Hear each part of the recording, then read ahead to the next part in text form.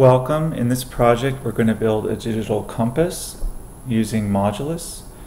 Modulus is an arithmetic operator in Java, and it's used in cases, in particular, for cases that, like a compass, that have a dial that move past zero, either towards the left or towards the right.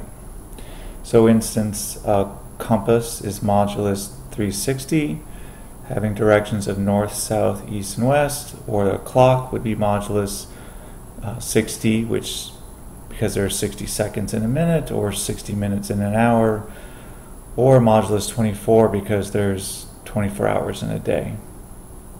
So let's start by building a SimpleCompass class. So let's say public class SimpleCompass. And this compass is just going to have the directions of north, south, east, and west. And those directions will be represented in two ways, either numerically for 0 for north, 90 for east, 180 for south, and 270 for west, or with the names north, south, east, and west. So we'll have a spot for our fields and our constructor and our methods. And we'll create a field for the direction. So we'll say private int direction. And we'll use an integer because we won't have any decimals with our directions. And then we'll create a variable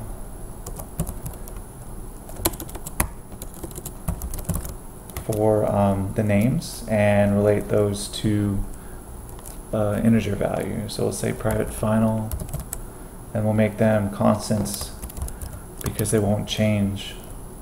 So north we'll set to 0, and south we'll set to 180, east to 90, and west to 270. And we'll use full for a full turn for 360. And because they're all integers, we can use multi-assignment and do them all in one line. So let's make a constructor. So public SimpleCompass. A constructor is just a special method that doesn't have a return type. Notice there's no void or integer or string.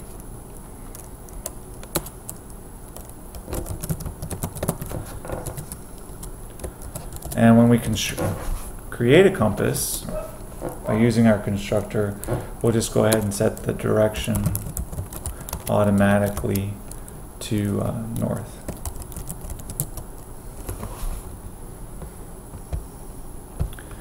So in our methods, we are going to need assessors and mutators for each of our fields. So we'll say public void set direction,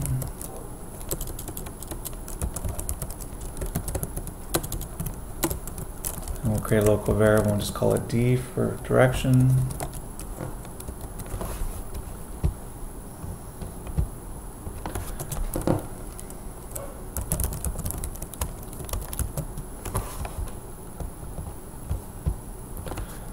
And our get direction is going to be, we're going to make it more than just return the direction. We want it to return north, south, east, or west in this case. So I'm going to say public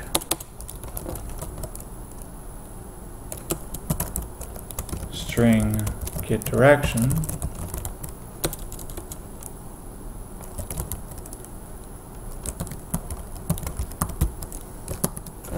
And based on an integer value, we want it to return whether it's north, south, east, or west. So we will use a case statement. So let's set up a local variable for current direction. And we'll set that to a blank value. And then we'll use a switch and pass in that number value.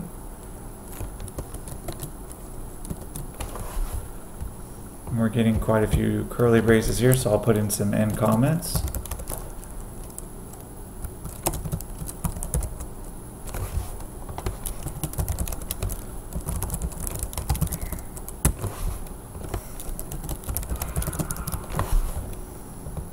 And then we'll go back and create our cases. So our first case is for north. We'll set the current direction is equal to the string north. And then if we use this choice, we'll break out of the case.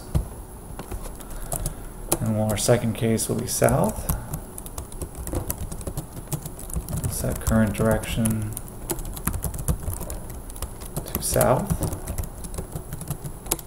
This allows us to change the integer, associate the integer value with a string. And then we'll break out of this case.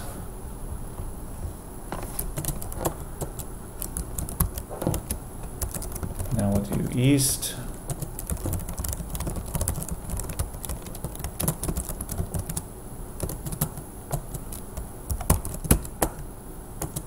Our last case will be west.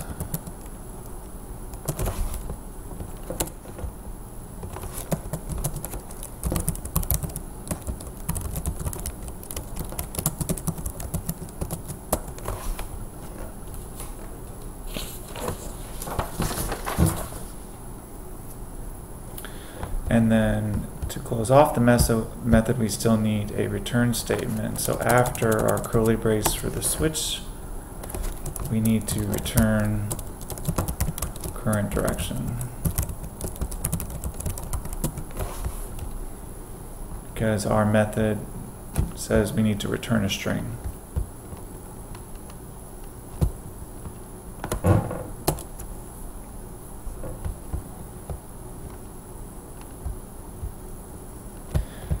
Now we can actually have two different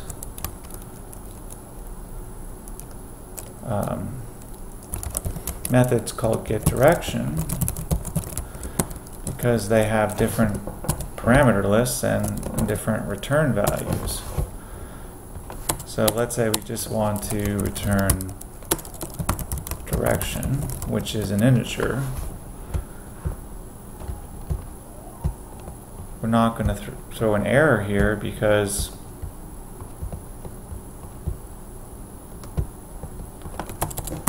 not the error I was thinking of, but we have a spelling error.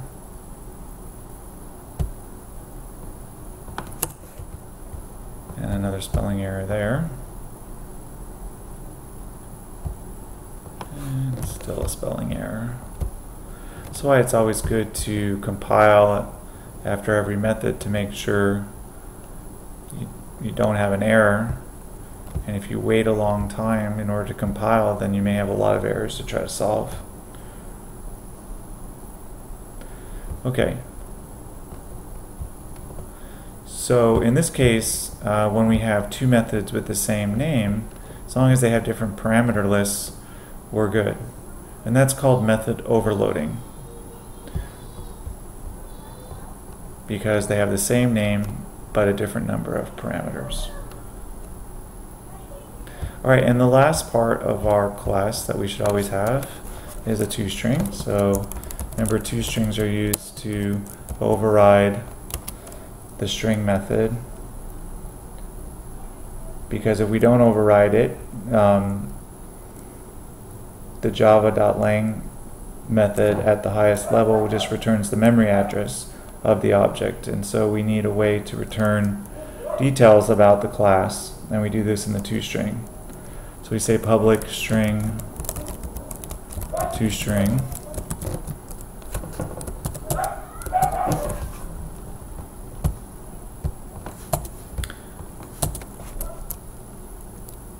and then we're going to return current direction, or the phrase current direction, plus, then we want to take our integer value and turn it into a string, so we can use the wrapper class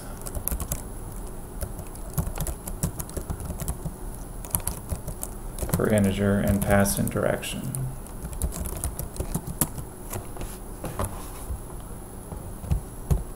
Now let's check to see if we have any more errors.